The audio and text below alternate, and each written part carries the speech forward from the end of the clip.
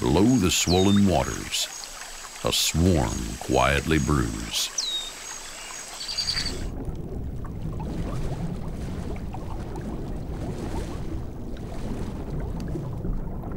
In the riverbeds, mayfly larvae have been living and waiting for 1 or 2 years to emerge.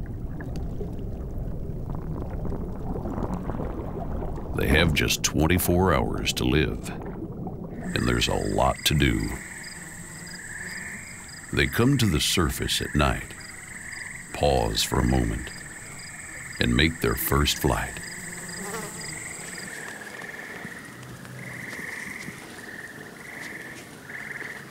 The clouds of mayflies can be big enough to show up on Doppler radar.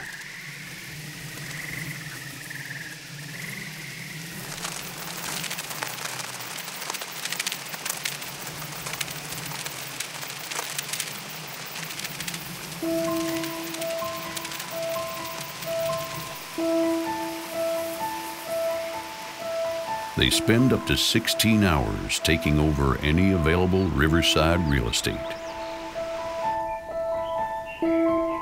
Then, between 3 and 4 o'clock in the afternoon, their skin splits in half.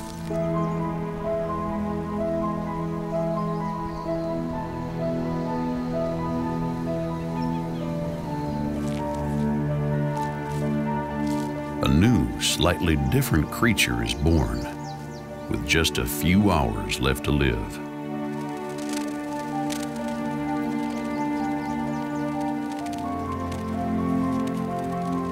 They swarm again, take over the skies, and mate.